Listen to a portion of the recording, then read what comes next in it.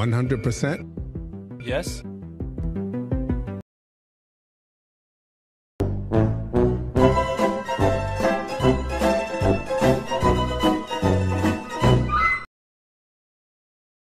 Overhype, 90 hertz. Okay.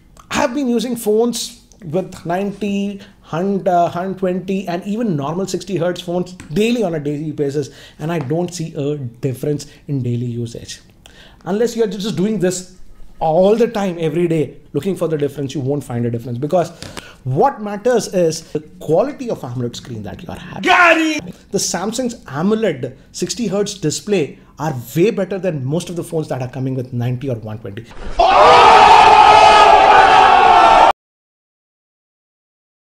Overhype, 90 hertz.